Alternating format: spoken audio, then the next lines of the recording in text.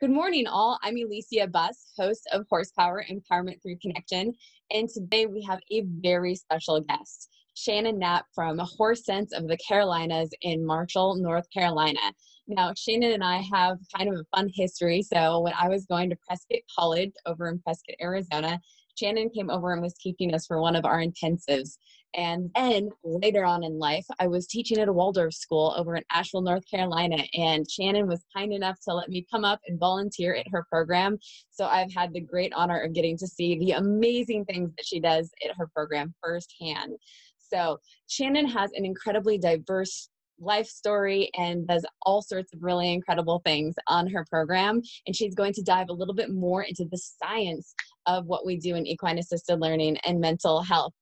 So Shannon, thank you again so much for getting to be here on the show today. Thank you so much for having me. I'm really looking forward to being here and sharing whatever I can that might be of benefit to others. You're very welcome. So can you tell us really quickly, just give a broad overview of the populations you serve and some of the different specialties that you have at your place? Well, we've been in existence since 2003, so there's very few clients that we haven't seen, very few diagnoses. Our very first client was literally dissociative identity disorder, which is Wow. not a recommended starting point for most folks that are just getting started. Yeah, But nonetheless, that's what we had, right? We work with what shows up. that's right. Uh, we spent a lot of time working with juvenile justice and incarcerated youth and gang-involved youth, and did that for about 5 years, worked for more than 10 years with outpatient juvenile justice, i.e. not incarcerated youth. A lot of addiction and recovery, a lot of grief and loss, communication, family, relationships, depression and anxiety, and of course, underlying most all of that is trauma and PTSD. Yeah. So we now have a vigorous program for veterans and first responders and their families. We have another program specifically for working with younger kids, so mainly like middle school and sometimes younger than that. But after our work with the gang involved and incarcerated youth, and we were really successful with that, we had the crazy idea of why don't we try and get them before something bad happens to them and they get locked up. So we kept going Yeah. younger and younger and younger to the point now where many of our groups our youth groups are between 6 to 10 years old. Sometimes younger than that. We've had some adorable kids this summer. Even in the midst of COVID, we've been able to, just the past 3 weeks, we've had a bunch of our youth groups. So we've generally so worked great. with it all. Yeah, and I know you've been having just like really great protocols for how you're properly handling COVID and all of that with masks and social distancing. Would you like to tell our audience a little bit more about how you've been navigating all of that with COVID? Well, we've mainly been putting everything that we do, we've been sharing with anyone who is interested in our procedures and protocols. There's a website, Patreon, patreon.com/Trailblazers Uncensored. And when you go to that site, patreon.com/Trailblazers Uncensored, there's a little button that says COVID-19. And there's 25 posts of all of our disinfectants and our protocols and video walkthrough of our office about what we're doing. Just 101 things because it's an ever-moving target. So folks are more than welcome to take advantage of the work that we've done that may be a fit for them, or it may be a jumping off point for them creating their own safety and health protocols. That's so excellent. Thank you so much, Shannon. And Shannon's been doing weekly calls for a while during COVID that I've had the great pleasure of getting to be on, as well as many of the other equine professionals in the field. She's now gone to bi-monthly calls for that, which has continued to be really helpful for myself and other people as we navigate this time. And she's brought some really great speakers on. She had, I'm so sorry, I'm forgetting the name of the lovely young woman that came on when the protests were happening. Elizabeth Corby? Yes, and so you had a chance to talk about how you were responding and trying to help your community navigate what was going on with the protests. Yeah, most definitely. So we've had Elizabeth on, and we're getting ready to have Veronica Lack, who is another wonderful equine assisted therapy practitioner and teacher with the herd. She's also a person of color, and she and I have been having some great conversations and discussions around how to respond to Black Lives Matter and social justice movements and the trauma of race and race-related trauma. I've been running and will continue to run over time more and more white fragility reading groups. So white people, when confronted with a challenge, have committees and reading groups. And so this is our contribution to that. I come from a long line of, prior to equine assisted psychotherapy and learning, I was in my master's program specializing in the writings of women of color and the women writers of color of the diaspora, so Africa and the Caribbean and the United States. So this is kind of in my blood, and I absolutely love having this conversation with as many people who want to. Thank you so much for that contribution to the community and being able to take it really worldwide, since anybody can be online these days and get to be part of the group. So that's a really important thing that you're bringing. So thank you. Excellent. And isn't Veronica going to be on the Herd Summit? Isn't that this Saturday? Yeah. Is she one of the speakers? So Veronica is the founder and director of the Herd Institute, and her virtual conference, which was supposed to be in person, her virtual conference will be this Saturday, the 11th, which is super exciting. Jake LaRue and I were originally going to speak on equine assisted therapy with first responders. And as I said, I called Veronica a couple of weeks ago and said, we can't talk about that. We can't talk about that without talking about what's going on in the world. So that particular presentation morphed into a conversation about veterans, first responders, Black Lives Matter, and equine assisted psychotherapy and learning between me and Jake and Veronica. It was a great conversation and a jumping off point. So rich content for those who are interested, which I think we all are. Absolutely. In having those conversations. So yeah, that's this Saturday. And actually Veronica is my guest for July 13th for the webinar for the 13th. Excellent. I'm really excited about all of that. I totally blocked off my Saturday schedule so I can just get up wicked early and be online glued to my computer for the entire Herd Summit. Yeah. That's just so great. Also, don't you work with something called the EmWave with HeartMath to measure congruence and for some of the science backing for the work that you do? Yeah, absolutely. And we're not unique. There are a lot of other programs that are using it, and it's really exciting. Okay, so what we do is relatively soft, right? We can create testing instruments like Beck depression and GAD-7 and all those sorts of things to measure pre and post effectiveness, and we've been doing that since inception. One of the nice things about the EmWave in particular, though, is that it's measuring physiology, and it's telling us. So basically, EmWave is measuring the length of the inhale versus the length of the exhale. So if you know anything about the sympathetic parasympathetic system, you know that when you have a super long inhale and a short exhale, it brings the system down. And when you reverse that, it jacks the system up. When your inhale and exhale are equal in length, then we say the system is congruent or coherent, whichever you choose. Coherent is the language of EmWave and HeartMath.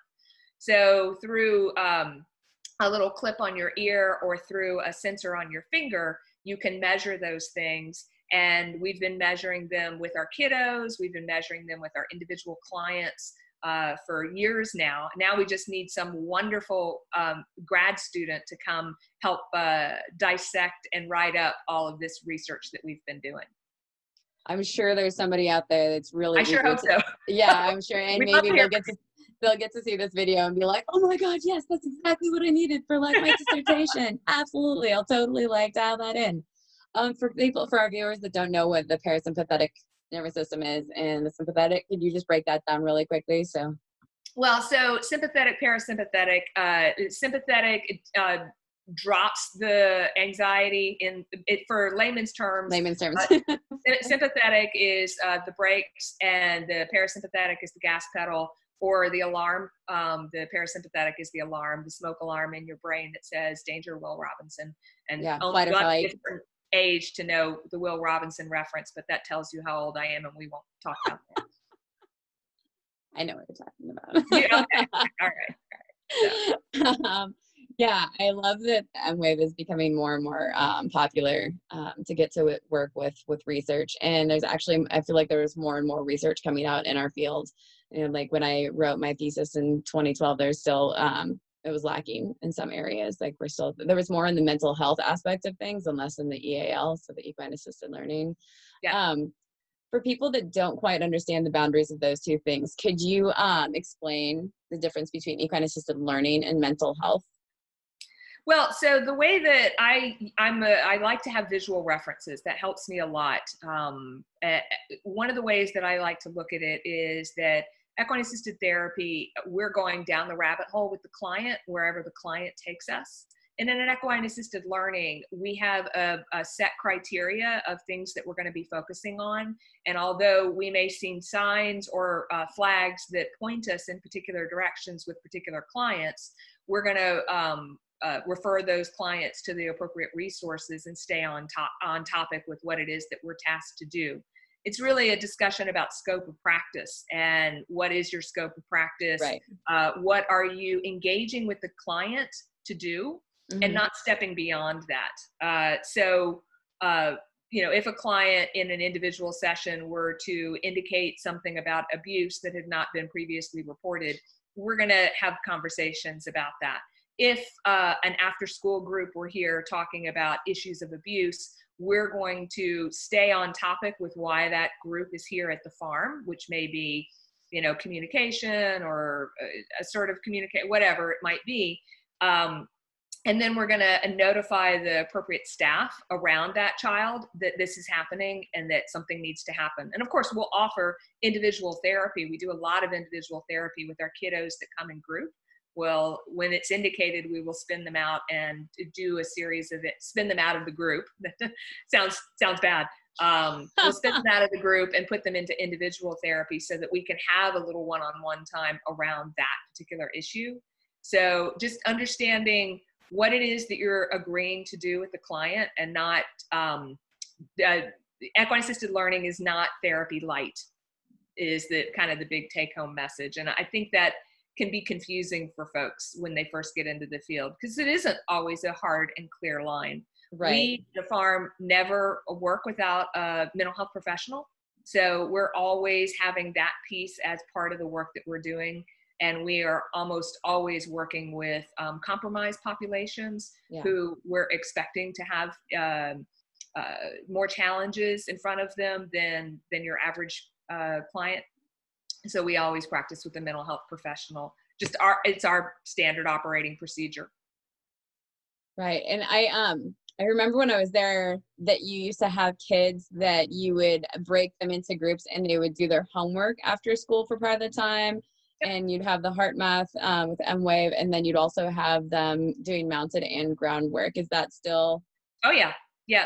It changes based on who's in front of us. And of course, This particular summer has been completely off the hook because of COVID. What? That's so weird. Well, it's not. I mean, when you think about it. I'm teasing you, Shannon. Okay. I was totally like, so yeah, between that and between COVID and the protests and being at home, our youth groups, whom you remember, Elysia, from being here on site, when they finally went back to being active and meeting, the one thing that they have done as a group outside of the center is to come to the farm. So we had 3 weeks in a row, Monday through Friday, a group every day, and some groups, some days, two groups a day. So it has been completely full, and the kids are carrying a lot. I mean, we're all carrying a lot, but the kids are carrying it too. And to pretend that they're not is, really just missing the boat, So yeah, it's been crazy. Yeah. What are some of the things that you've seen coming up the most with COVID and the protests, like in the different populations that you've been working with? I just free-floating anxiety for our kiddos, insecure, lack of certainty, and of course basic needs, right? So we've had more kiddos showing up that we're not entirely sure what they're eating and if they're eating. And of course we have a policy that our partners always feed the kids on their way to the farm. And if they don't feed them, they let us know so that we can feed them, because we know that school lunches ain't happening because they haven't for a while. And Yeah. many of the kiddos that we're working with are eligible for those types of programs. And so just a heightened anxiety across the board, I would say. Sure. That totally makes sense. And remind me, Shannon, are you guys a nonprofit or a for-profit over there? So Horse Sense of the Carolinas is a for-profit, air quotes around for-profit. Nobody's retiring anytime soon. If you want to make money, do something else. But if you want to make a difference, if you want to make a difference, do this. Yeah. So Horse Sense of the Carolinas is a for-profit since 2003. In 2014, we started a nonprofit sister organization that specifically funds at-risk youth and veterans and first responders. Beautiful. And funds multiple organizations, of which Horse Sense is one of them, but other guests that you've had have applied for the funding here. But it's specific to Western North Carolina. We don't fund out of this region because we do site visits and we want to be able to keep tabs on the horses and make sure that yet another nonprofit hasn't started up saying, let's get a bunch of rescue horses and help people, and then not do right by any of them and create a bad impression of the field in the general public. I can appreciate that, to be certain. Speaking of all of that, what are some of the models that inform your work? So I am seriously eclectic, and I've studied with about anybody. Well, I say that, and then I remember that Sarah Schlote has compiled a list. There's over like 150 trainings and certifications internationally these days. It's pretty amazing, yeah. I've probably trained with about, maybe 10, 15 of the originals. And by originals, I mean like a Gala and Path, some Epona, the women who wrote Horse Sense and the Human Heart, the McCormicks at Trace Egalis. I have that book. Okay, Corral, Greg Kirsten. So all of those folks, I studied with all of them and continue to stay deeply informed about everything. Natural lifemanship is probably the model that is closest, or the program that is closest to philosophically and in terms of actual delivery, both theory and practice. So I'm a theory and practice gal. It's got to have a good solid theory behind it. And it's also got to work in practice, because having good foundation in one doesn't mean you've got a foundation in the other. And to me, it's got to be good in both. So natural lifemanship is the only program that I've become a trainer for, and because I completely and wholeheartedly believe in it. So natural lifemanship has been around since I've known Tim and Bettina since way back when we all first got started in the field, and we've been colleagues and friends for a number of years. And then when they started the natural lifemanship program, I was totally on board. So delighted to do that. I'm interested in good theory and good practice, though, in whatever forms. That's fantastic. So what is it about the theory and practice of natural lifemanship that really draws you and indicates to you? Well, there's hard science behind it. It pays attention to how trauma impacts the brain. I know that for many years I was frustrated trying to draw metaphors out of clients who were clearly in lower regions of their brain and unable to process the kinds of questions that I was asking. And I wanted an approach that more completely and clearly understood the lower regions of the brain and how to integrate the horse into that process. Because I knew it was possible. We'd been doing it, but the models that I was looking at did not reflect that. So the science is there, the understanding of how trauma impacts the brain, and understanding of the brain at all is really foundational. And it's also relational. So the horse, I know that there's all sorts of drama around the use of the word tool. I know that a lot of people use the word tool in ways that I don't agree with. And a lot of people use the word tool in the same way that, make me an instrument of thy peace is an instrument, that I'm a tool. So I don't have quite the hang up about the word tool, although I don't use it. So the horse is much more than a tool. The horse is much more than a mirror.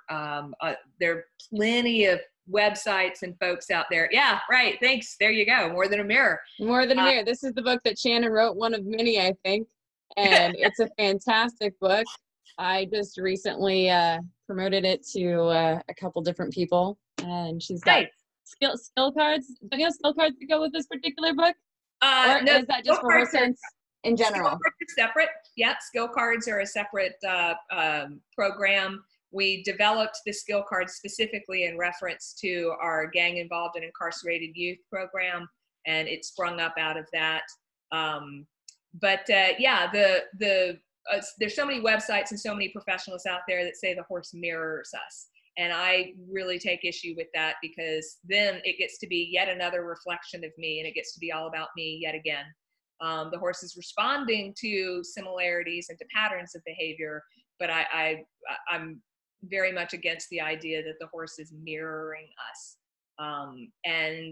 Natural lifemanship doesn't suggest anything. It recognizes the science behind. I have a series of patterns of behavior, and the horse is responding to those, not mirroring me. Yeah. And don't they talk a lot about attachment theory? Yeah, absolutely. So recognizing secure attachment and insecure attachment and all of those things, those are basic healthy connected relationship skills. And if you've got a good relationship with your horse, you hopefully have the ability to recognize why that is and help others develop those same muscles to build healthy connected attachments. Yeah, I recently found this really great book. Have you seen this book, Shannon? Yeah, it's got a glare on it, but yeah. Sorry, yeah. Attached is a really great book that talks about attachment theory for people that want to learn more about attachment theory in general. And then you should definitely research natural lifemanship. I too am a giant fan of natural lifemanship, and I'm just like, everybody go check that one out. But every model, I love how, everybody has their different storyline in life and what meets them at different points in their developmental process. And you're going to be pulled into different providers and different models that meet you. Well, and I think the key thing is that regardless of the model, why are people doing what they're doing? Yeah. Why do they think it is better or more effective than another model? I'm just interested, right? Why is this a better way to treat this population with this issue than this is? And and then I'm open. I'm like, tell me, bring it. I want to hear, because I want to know. I don't believe there's only one way, right? There's more than one way to get the job done. And I'm interested in the rationale behind the many different models that are now out there. I love that you bring that point up, which brings me to another question for you, which is, what is your why for what you do? Like, what drives you to work with horses, that brought you into the field initially? What got you here today?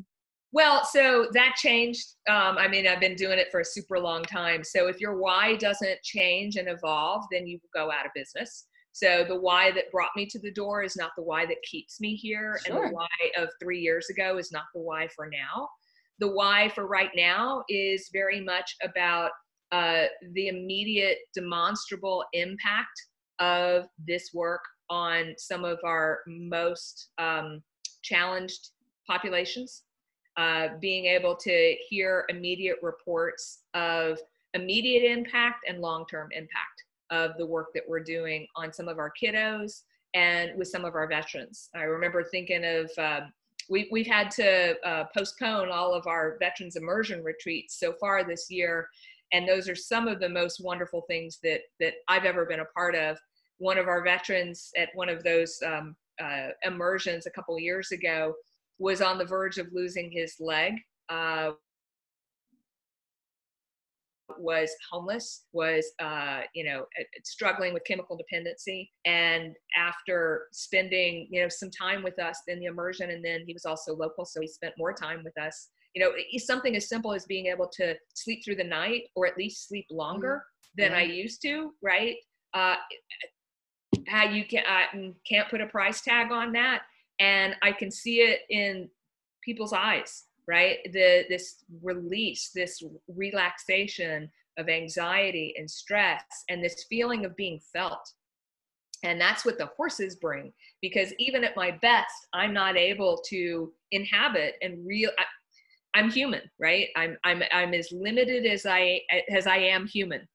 And I've got my own story and my biases and my own agenda, even at my best. And even if I want to be helpful, I've got all of that noise getting in the way of me being able to really feel with another person. Now we go to great lengths not to have all that stuff removed as barriers to us connecting. But nonetheless, those barriers are still there. They're not there to the degree that they are with horses. And, you know, God bless them, that horses hear us. And they're the model that I strive for in clean listening, really active listening, clean listening, and connection, just being heard. Right? Yeah. No, it's a really beautiful thing. Speaking of stories, could you share a couple of really profound stories, things that you've seen people like transcend their experiences with the veterans, with the kids?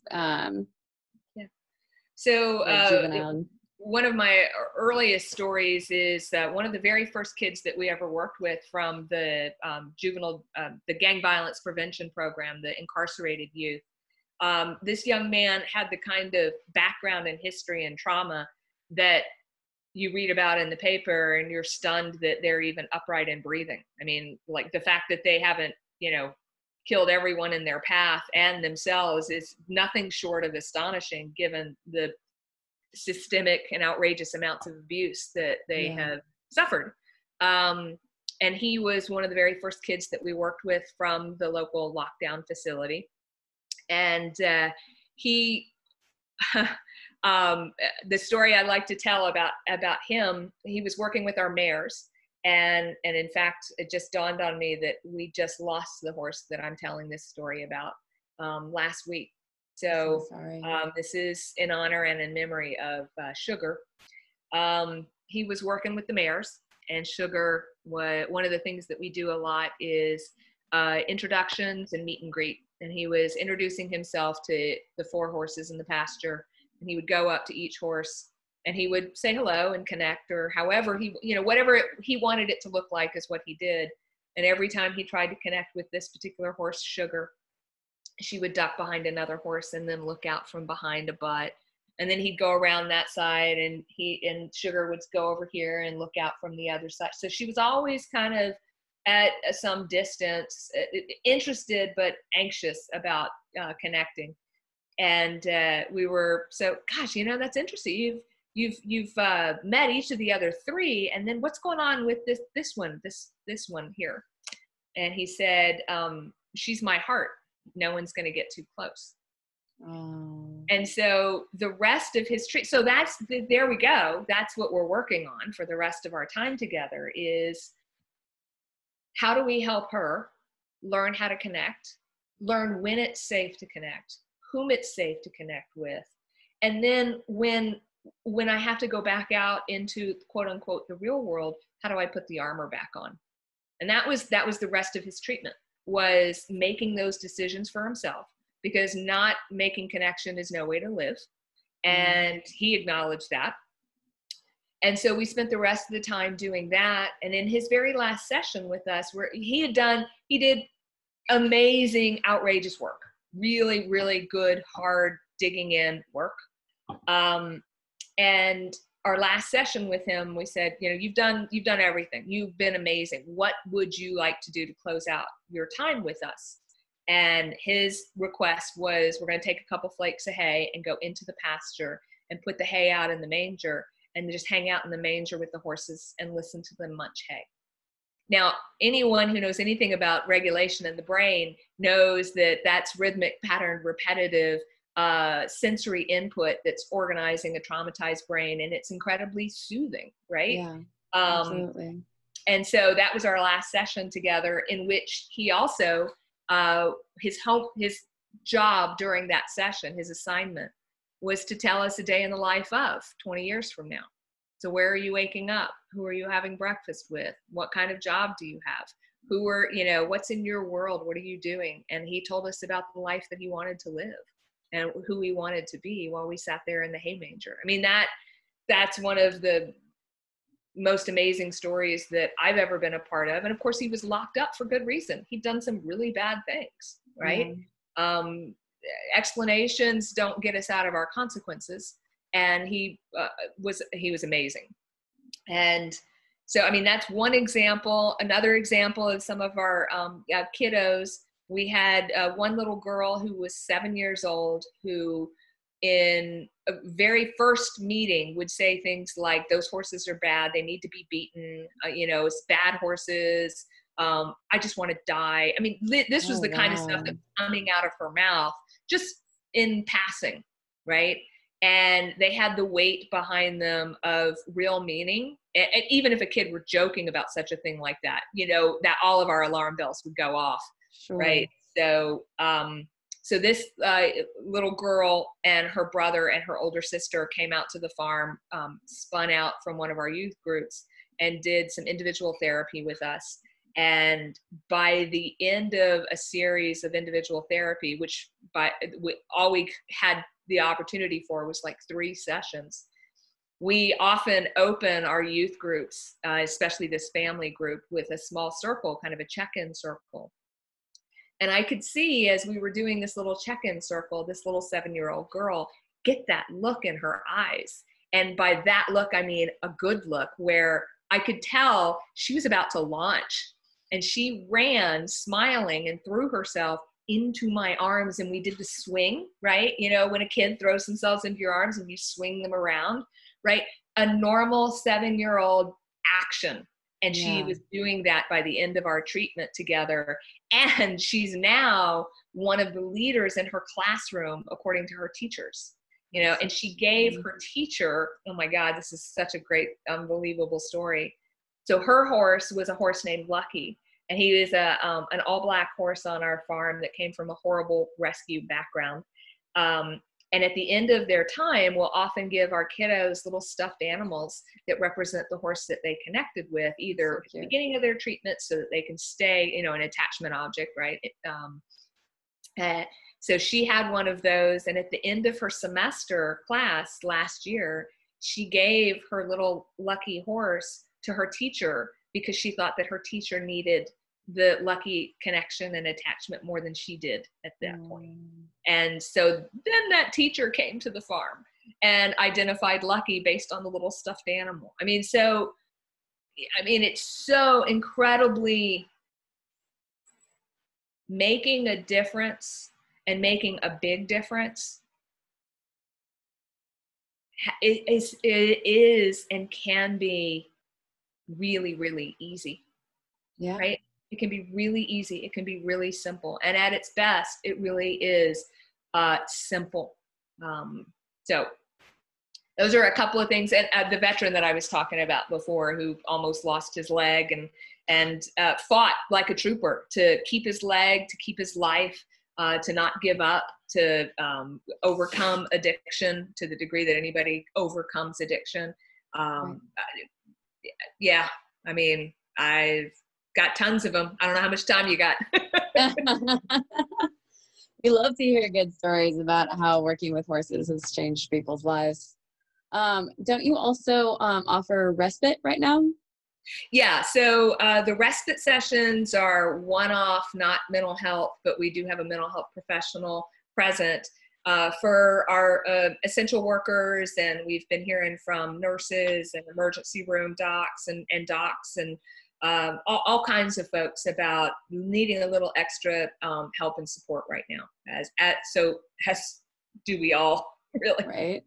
So what would you say one of your respite sessions looks like, to just give people kind of a frame of reference?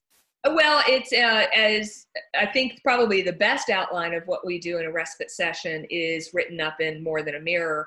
I talk about observation and meet and greet. Those are standards for us that we're doing at the beginning of almost every session, almost every time.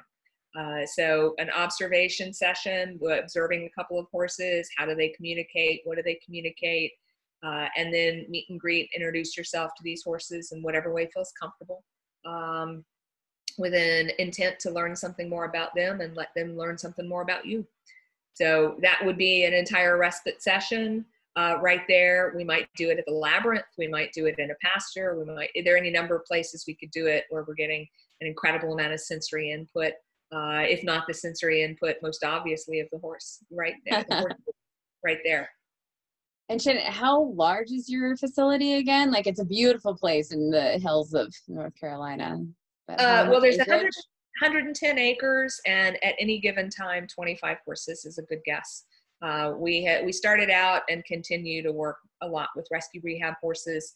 And I mentioned Lucky and his rescue rehab background, pretty horrific, and Sugar as well, the one that we just lost and we're waiting for autopsy results on right now. She was also a seizure in our county. So yeah, our commitment is, when we started this, we started out working primarily to support rescue rehab horses.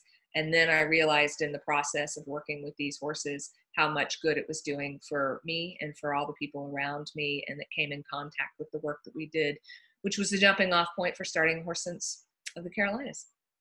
That's really cool. And you use the Pirelli model of natural horsemanship, isn't that correct? Yeah, absolutely. Pirelli has a wonderful standardized system. Now, systems aren't for everybody, but they are for, mere mortals like me. I need a plan. I need a system to follow because I can get lost. I can get tangential really quickly and lose my focus. So the Pirelli system I found at about the same time that I found equine assisted psychotherapy and learning. And to me, the systems are very much hand in glove, that they're very simpatico. So yeah, I've spent a lot of time in the Pirelli ranches in Colorado and Florida, as has my husband, and absolutely a big fan of natural horsemanship in general and Pirelli in specific. That's really cool. Didn't one of your employees, Jake LaRue, he's one of your equine specialists, is that right? Uh-huh. Didn't he just recently speak at one of the Pirelli events? Am I remembering that correctly? Yeah, absolutely. The Pirelli Foundation, which is the nonprofit arm of Pirelli that I and a couple of other folks were a part of making happen. Super proud of that. So the Pirellis have always had passion for rescued horses and equine assisted therapy and learning and for youth. So the Pirelli Foundation in specific supports those three branches. So youth, rescue horses, and therapeutic programming with horses. And Jake spoke at a fundraiser they had last year about our work with veterans. They funded us for some of our veteran work. It's really cool because he is a veteran. Oh yeah, he's a Marine Corps veteran, and my husband's an Air Force veteran, so it's just nothing but sniping. It's great fun. It's entertaining. That's wonderful.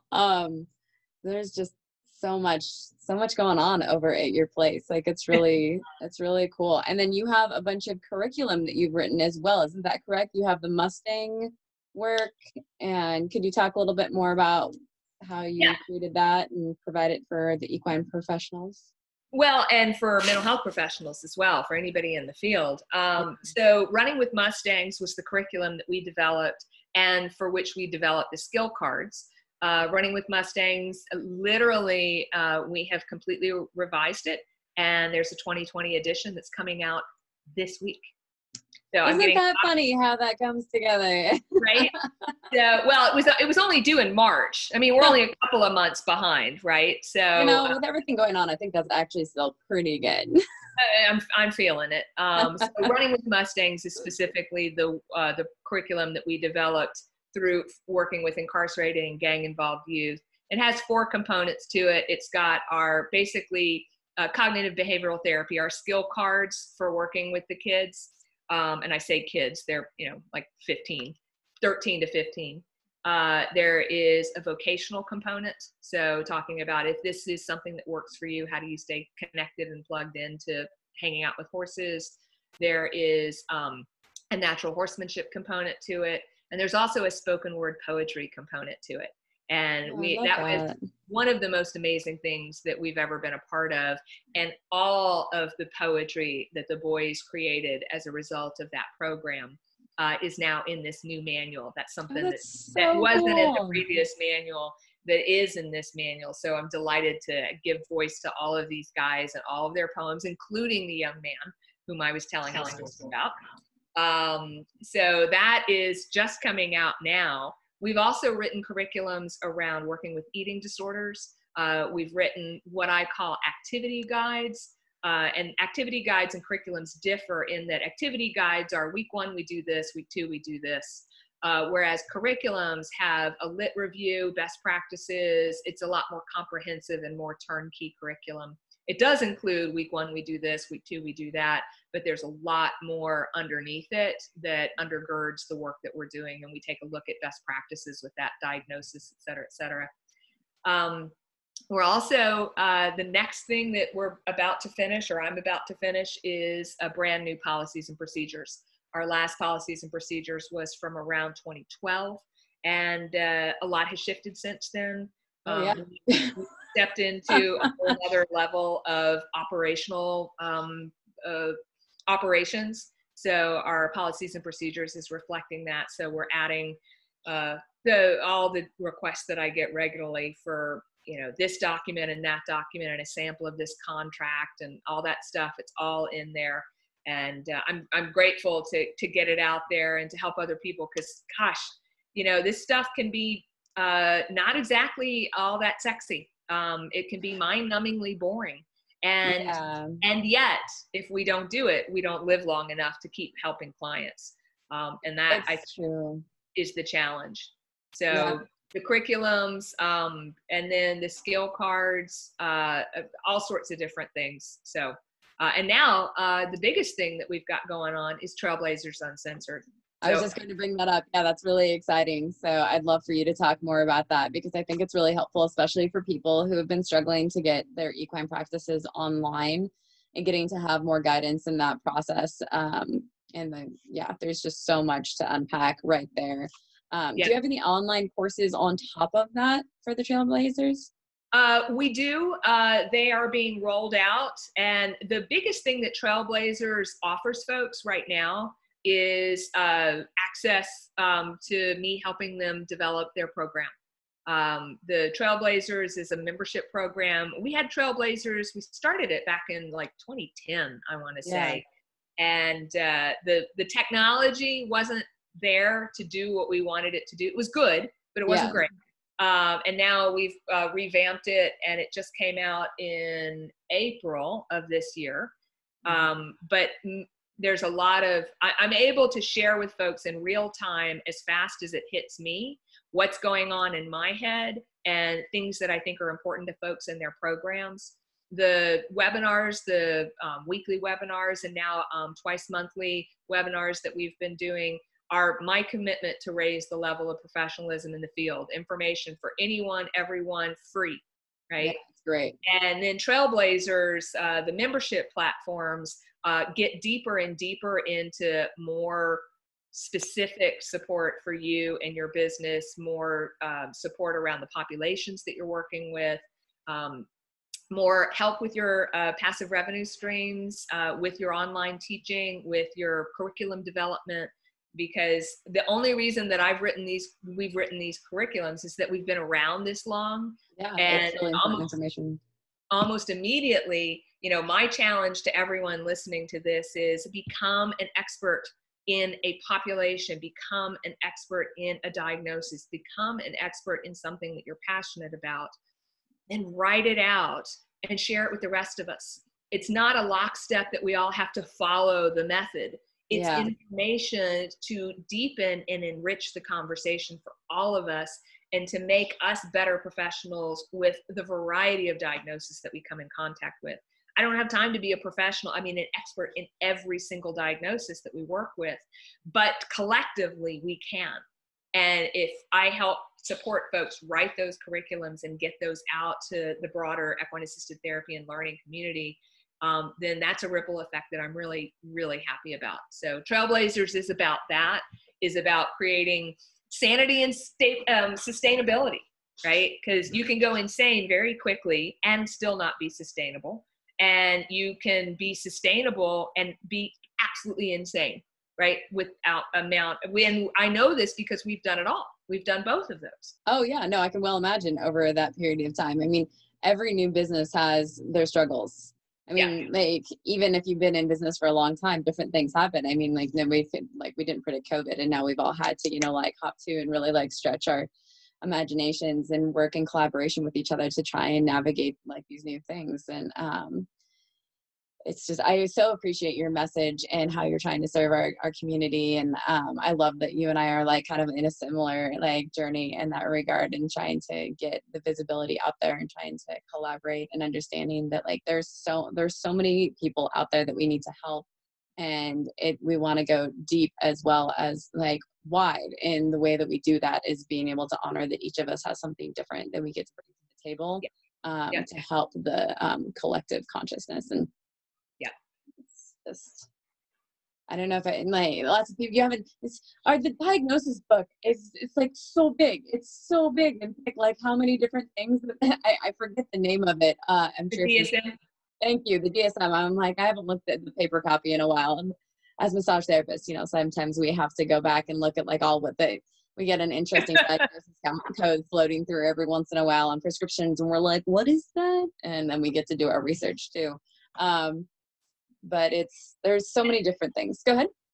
Actually, I forgot that we do the online courses. We tend to not, we haven't done much of here's a block of an online course that you can do without any contact with us. I find that contact with us is actually pretty important for real. So I'm not a huge fan of putting a course in a can and then having that just roll out year after year after year, because I think it's, I don't know that it's that cannibal, as it were.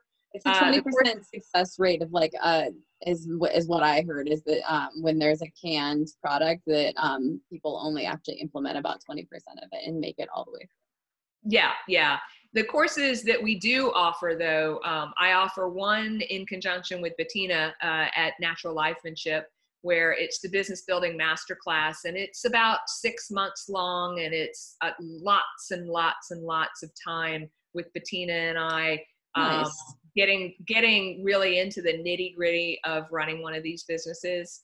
That's one course that we offer throughout the year. And another course that Jake and I offer throughout the year is the Military Horse Sense. In fact, that course, one of our classes is closing tonight, and we're starting another one in September. We'll have another one starting up in September. But it's an online course designed to help folks who don't know anything about working with the military, how to work with the military and first responders, be culturally competent, and to integrate equine assisted therapy and learning into that. So Fantastic. Those are the two online courses that we offer, but they're live, they're Zoom courses. The content is just, it's ever changing. So I wish, actually, I don't wish that I lived in a field where I could can a course and then just keep rolling it out without much change, because I'd be bored. Right, I was going to say, that seems really boring to me. I mean, even if a person has like modules and then you get to check in some way, like at the end of the module, to be able to dialogue and clear any residual confusions or some sort of engagement. It's just like if you're just hitting multiple choice like questionnaires. Yeah. And there are ideas that lend themselves to more of that kind of course. And I keep saying I'm going to sit down and develop one of them, and then something else catches my attention. What? That's crazy. It's like, yeah, it's interesting because, with multiple intelligence theory and whatnot, I mean, some intelligence styles that canned course would work for, because it's not like anybody's right or wrong. It's just what works for an individual. And I think with different, like, we're older now, and with the younger kids that are so used to like being on the computer and doing things, like maybe it would work a little bit better for them just because they're so accustomed to being online. But I think it's really important to be able to engage with people and just get that feedback. Yeah, we're just on our computers and our phones a little too much as it is, which is another reason why working with horses is great, and getting to learn nonverbal communication, because so many people like this we're not accustomed to reading the nonverbal communication from each other anymore because we're stuck in our phones, and understanding that so much conflict can be cut off ahead of time just by being able to recognize the energy shifts and the other like literal physical representations of nonverbal communication. And we're all getting much better at reading smiling eyes. That's true. Oh, funny. Well, Shannon, I want to honor your time, and we're getting close to the hour. So thank you so very much for taking the time and going in depth. It's been a fantastic interview, and I look forward to getting to talk more with you in the future and getting to be on the Zoom calls. Indeed. Thank you, Elysia, for the work that you're doing and for the clients that you will impact and the work that you will do. I appreciate that. All right, my friend, you have a wonderful day. Thank you. Bye. Bye.